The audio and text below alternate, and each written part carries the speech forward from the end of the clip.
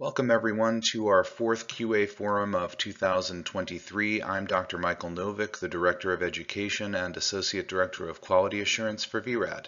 Today we'll be discussing some neuro cases, our accreditation statement, and the learning objectives for this forum. Our first patient is a 66-year-old woman presenting with left eye pain and headache. These are axial images from a non-contrast CT scan of the head.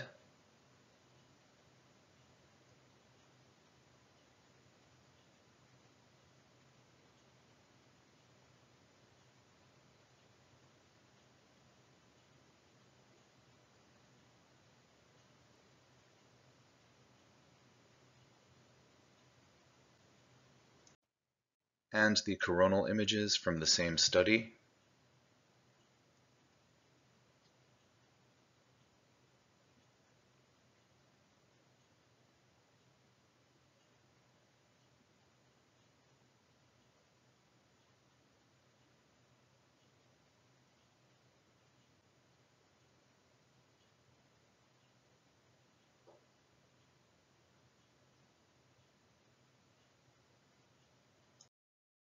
Let's review the findings on this axial image. The left superior ophthalmic vein is engorged.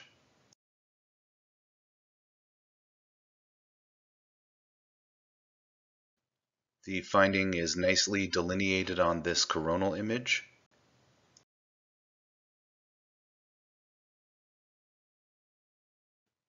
A follow-up contrast-enhanced scan was obtained. These are the axial images from that study.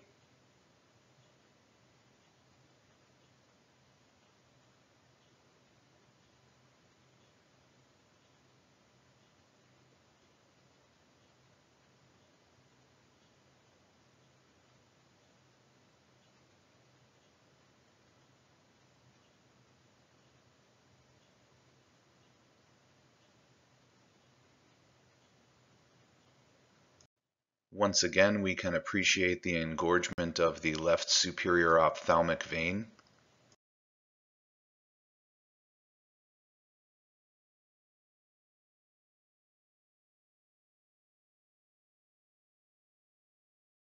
The presence of intravenous contrast reveals an abnormality in the cavernous sinus that was inconspicuous on the non-contrast images.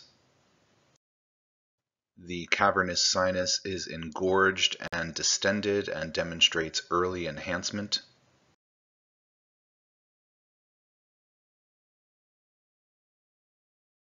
This constellation of findings is consistent with a Caroticocavernous fistula. A few brief words on the subject.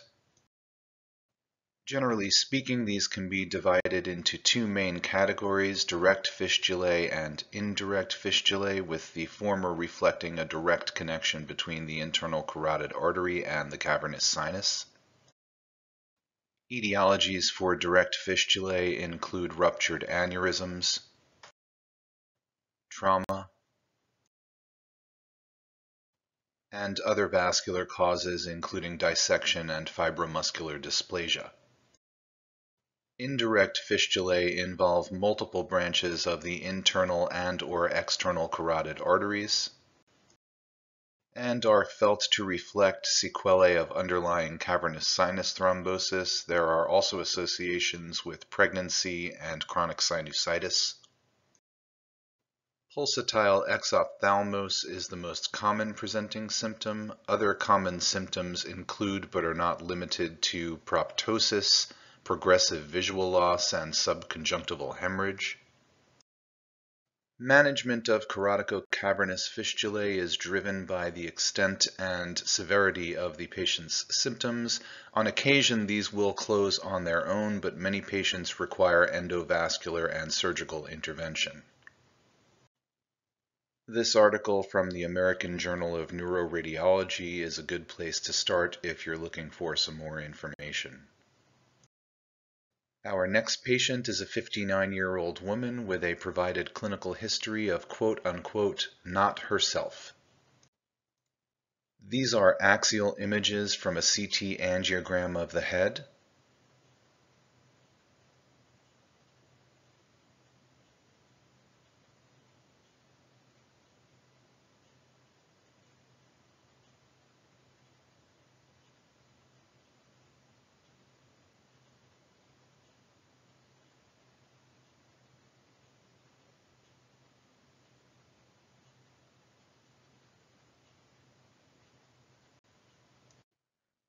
Here are the coronal images from the same study.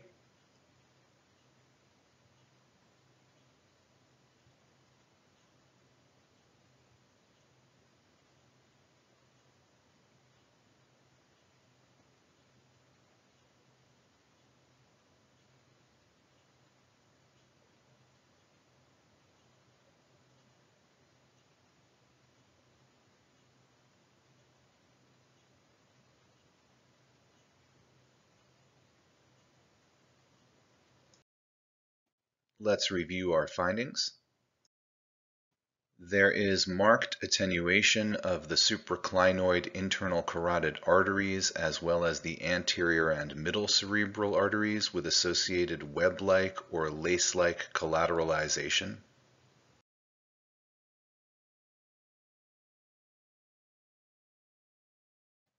The wispy collateralization is well demonstrated on this coronal image.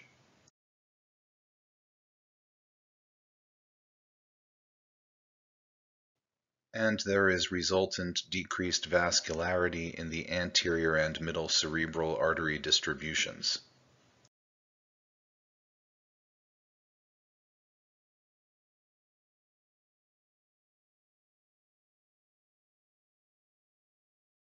So this is a nice example of Moyamoya syndrome. Moyamoya disease is an idiopathic non-inflammatory progressive vaso-occlusive disease. I used the term Moyamoya syndrome in this case because we don't know the underlying pathology leading to the patient's findings. Again, Moyamoya disease is chronic and progressive. It most commonly presents in children and young adults. The age distribution for Moyamoya syndrome is much larger owing to the multitude of underlying causes. As you might imagine, patients frequently present with findings of ischemia and/or hemorrhage. And the mainstays of treatment include bypassing or recanalizing the occluded segments. This article from the Journal of Computer-Assisted Tomography gives a nice overview of both Moyamoya disease and Moyamoya syndrome. Our next patient is a 52-year-old woman presenting with headache. Here are the axial images from a non-contrast CT scan of the head.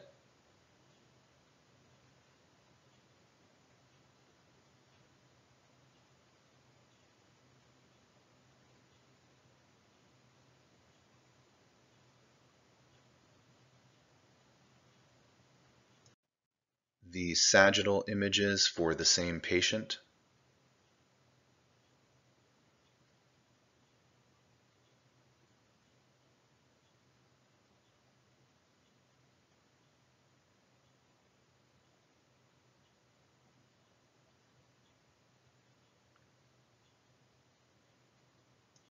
And finally, the axial images from a CT angiogram of the head.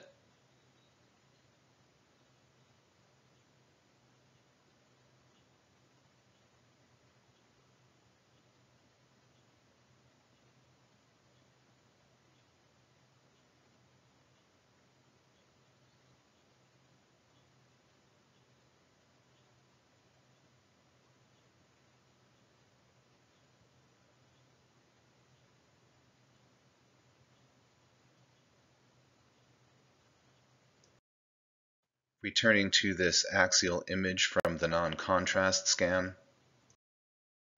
there are trace prepontine subarachnoid blood products.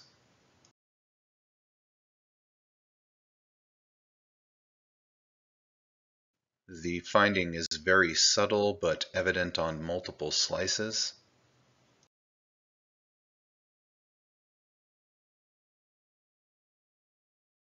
It is equally subtle on this sagittal image.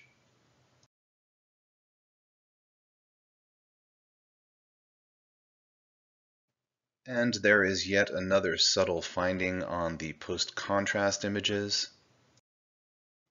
A small dilated vessel is revealed in the right cerebellopontine angle.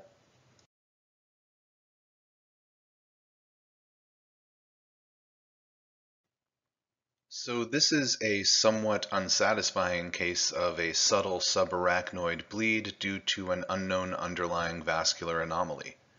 I wanted to show this case because it's basically an eye test, and to remind everyone that there's no substitute for being careful and methodical in your approach. Next up is a 15-year-old boy status post-trauma. Neuroradiology cases so often begin with a non-contrast CT scan of the head, and so shall we. These are the axial images from that study.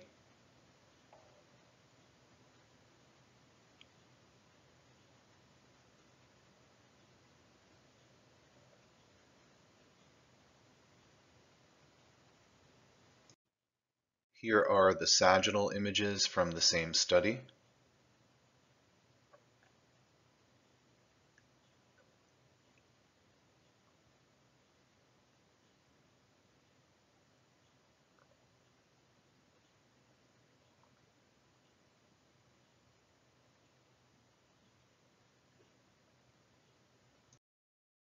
Let's review the findings on this axial image at approximately the level of the skull base. There is soft tissue prominence and crowding in the foramen magnum.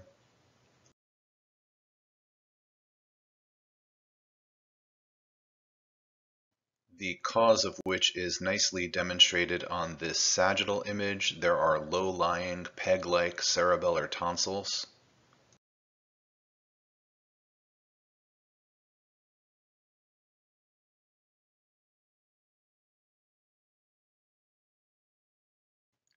So this is a patient with Chiari 1 malformation.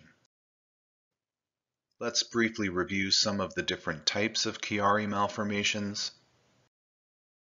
Type 1 is the most common and, as we've just seen, involves protrusion of the cerebellar tonsils through the foramen magnum.